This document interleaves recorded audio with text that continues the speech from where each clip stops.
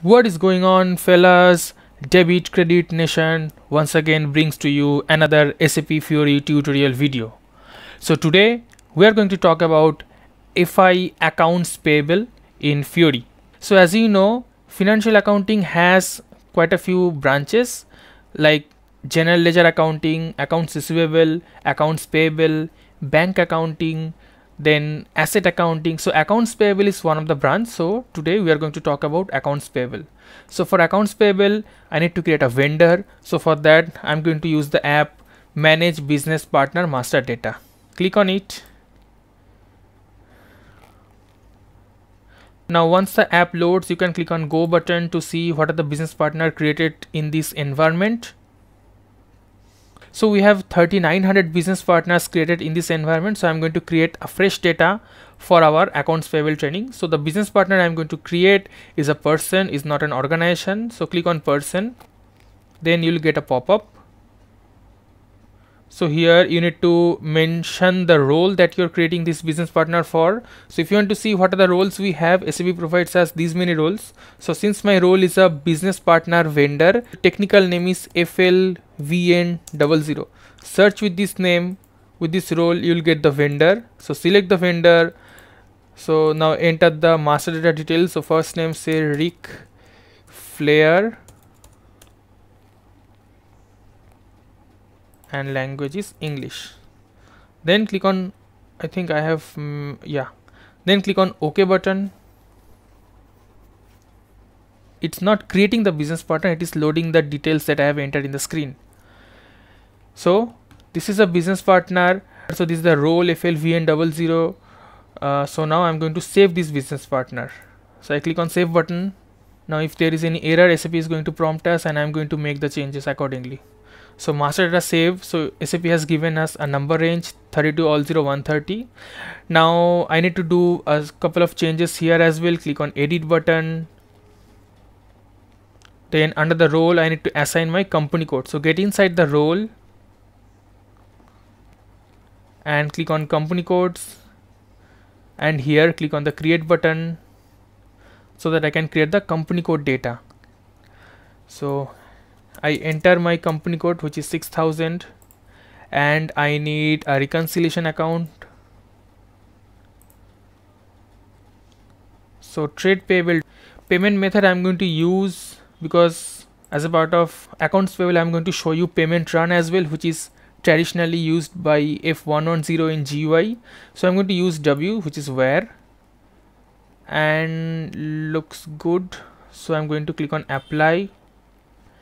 One more thing, since I'm going to execute payment run, which is the direct debit, I also need to maintain the bank details. In absence of any bank details, the direct debit will not work. So click on bank details, then click on create.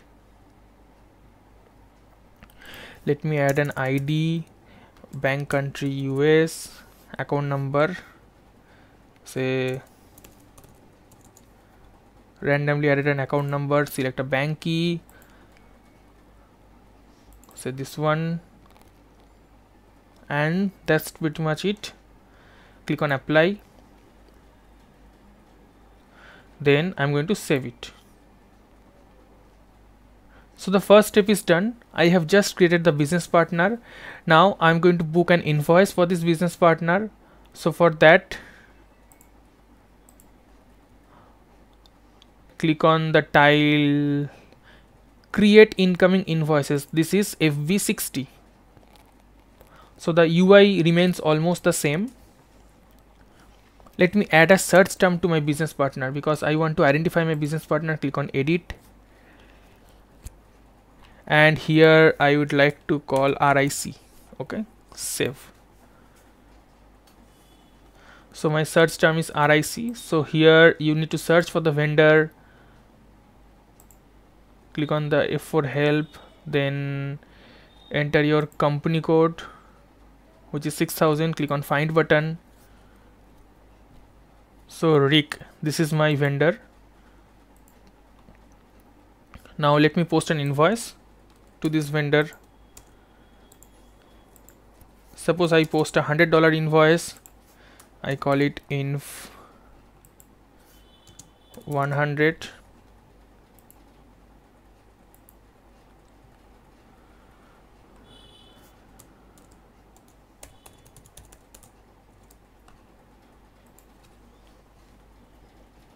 This is my offsetting GL account.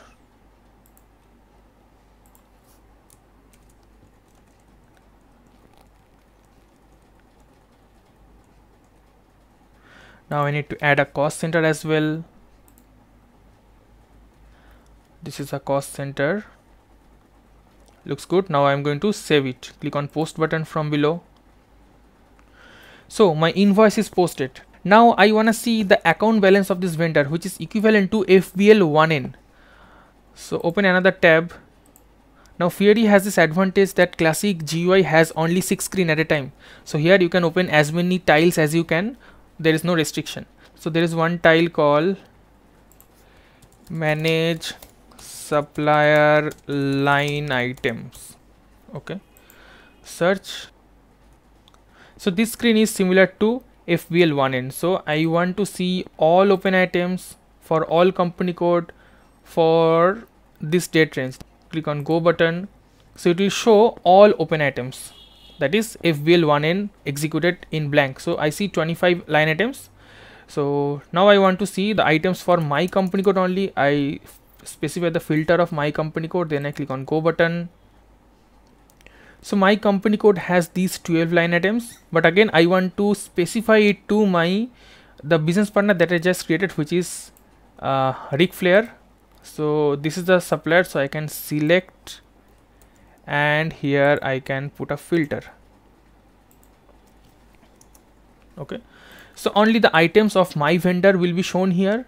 So I see I have an open item, it's red, that means it is not clear. If I open the journal entry,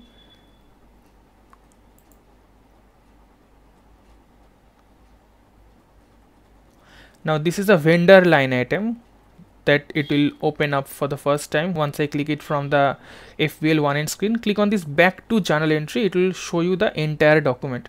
So remember, in GUI you need to click on the overview button to see the entire document. So the entry is office supplies debit and trade payables credit. If I go to my vendor line item, which is the first one, just get inside, and I can see that the due date is 13/09/22. That means today is 13/09, so it is not yet due. Tomorrow it will become overdue. So till today it will be shown as yellow, from tomorrow it will be shown as red. That's why once you go back to your main screen, this is shown as due, not overdue, and this red means it has not been cleared. Now let me make couple of payment. First payment I'm going to make is manual payment, and after that I'm going to show you F110 in Fiori. So first payment I'm going to make. So I'm going to my home screen. So this is an outgoing payment. Click on post outgoing payment tab. Now here my company code is already populated. I'm just entering my document date, which is in Fiori it is called journal entry date, and the GL account I'm going to use a cash GL account. Say I'm going to use cash desk, and suppose out of 100 I'm going to pay say $40. Now if I scroll down, I see nothing, no item available, no item found for clearing. So I need to enter my supplier or my vendor, which is this one, Ric. Now still it is blank. Now once I click on show item, it will show all the open items. So click on show items. So it has only one open item, so this $100 will be shown. So I'm going to click on clear, and I'm going to allocate $40. Now this difference becomes green. Now click on post. So document has been posted. Click on display, it will show you the payment document. So this is my journal entry type, which is nothing but document type.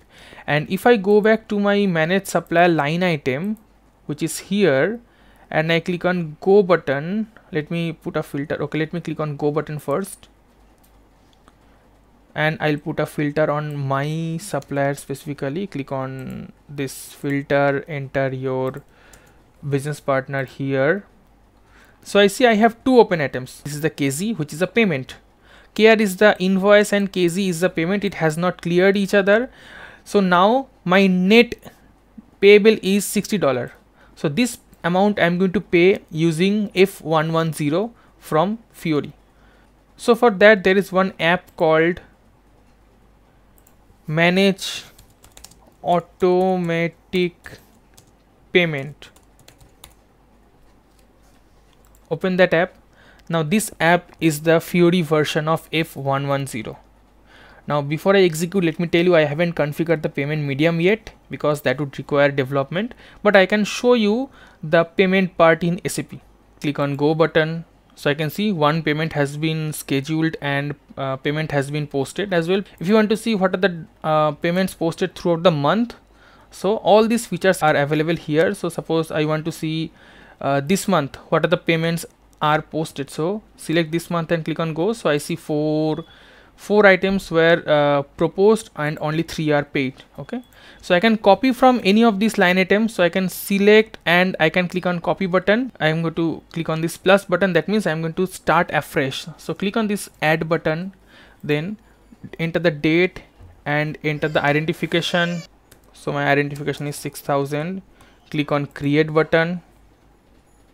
So here you need to enter your company code, which is 6000, and the vendor that I am going to pay.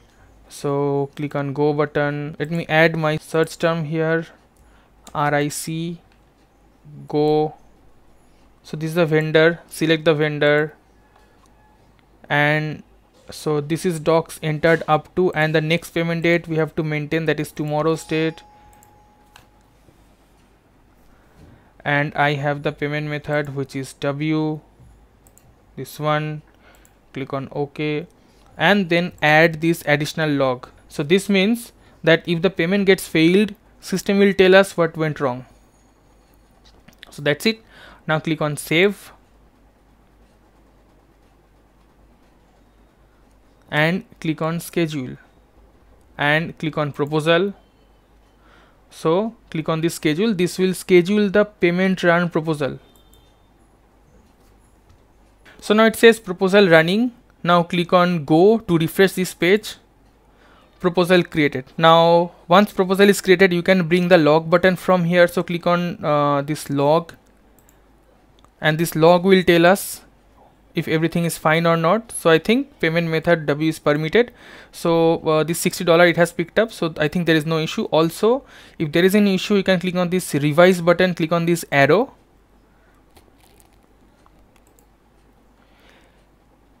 and if there is any exception, the exception will appear here in this tab, and it will say what went wrong, like payment method could not be determined, or vendor has a debit item, whatever the error can be, it will be explained in the exception field. Now I don't have any exception, so I'm going back to my payment. So this $60 is rightfully picked up. So come back. I have already scheduled the proposal. Now I'm going to schedule the payment. So select it, then click on schedule and schedule payment. Now say payment has been scheduled, payment running. Click on go to refresh this page. Now it says payment posted. Now get inside, click on this arrow, and this will show you the payment. So this is my payment document, and if you want to see what are the items that this payment has cleared, click on this arrow button. So it will tell us that it has cleared the 40 and 100. Now if I come back and I want to see my payment document, click on this document number here and click on manage journal entries. So here's my entry, that is Westpac outgoing. This is my bank account credit and vendor debit. So vendor debit and bank account credit. Now if I go back to my manage supplier line item and click on go, I should not have any red item. Everything should be cleared. So click on go. So I see clearing has done. So all are green. All these two, that is the $100 and $40, are cleared by the ZP. That is my payment document, which is the clearing entry. So that is all about the accounts payable cycle. I did not show you the procure to pay cycle here. I just posted the invoice from FI and paid it. And before I wrap up, I want to show you the backend config of payment run, that is F110 in FICO. So since it's a hybrid cloud, I have to configure it from the GUI. Now let me open GUI for this one. So this is the GUI. Now I will have to go to FBZP. All the config are available under FBZP. Get inside FBZP. First start with your house bank. So my house bank is 6,000. This is my house bank. And next I'm going to my bank account. So this is the GL account I am using, 114001. This is the GL account for my house bank. So first I configured this. Now since it is S4, in S4 this page is maintainable in Fiori only. You cannot maintain in GUI. Previously in ECC we could have maintained it. Now if you click on maintain bank account, it will open Fiori. So first we configure this screen. Now come back, go back to FBZP screen. Now your config starts from here, payment method in country. Get inside, and I have used the payment method W. So country is US, payment method is W. Get inside. So I have created this payment method. You can copy it from other payment method as well, the existing ones whichever are existing in US country. So it is an outgoing payment. It's a bank transfer, and here street PO box and bank details are necessary, and the payment will be posted using the ZP document type. Clearing document type will be ZV. Then come back. Next config is payment method in company code. Get inside. My company code is 6000 and payment method is W. So this is the one. So here you have to mention your minimum amount and maximum amount, and whether you want to pay foreign business partner, whether you want to pay, say you are located in US, can you pay a GBP invoice, can you pay a Canadian dollar invoice, or if the customer vendor is located abroad, then also you can pay or not. So this you need to configure, you need to check. Then the main thing is the bank determination. Get inside the bank determination. So choose your company code from here, and first you have to enter the ranking order. So I have these 5 payment method. So all of them I have given rank 1. But if you want to use multiple payment method for single currency, then you can add rank to it, like rank 1 for USD, rank 2 for GBP, like that. Next, get inside the bank account. So here, so my house bank 6001 will be used with payment method W for all currency. Blank means all currency, and account ID will be HB01, and this is my bank sub account. So if I go back to my Fiori tile, which is this one, see my payment document has picked up this bank account.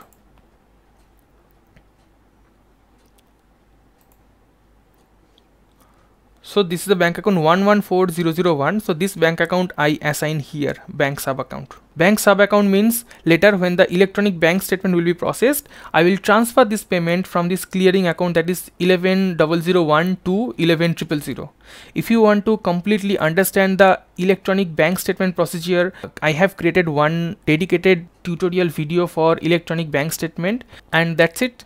So this is a config for the payment run, that is F110. If you like this video, then you can subscribe to my channel Debit Credit Nation and press the bell icon so that none of the tutorials are missed out by you. You can also share our videos with your friends for your config activity. So we'll wind up here. We'll meet again next time with another SAP tutorial video. Thank you so much.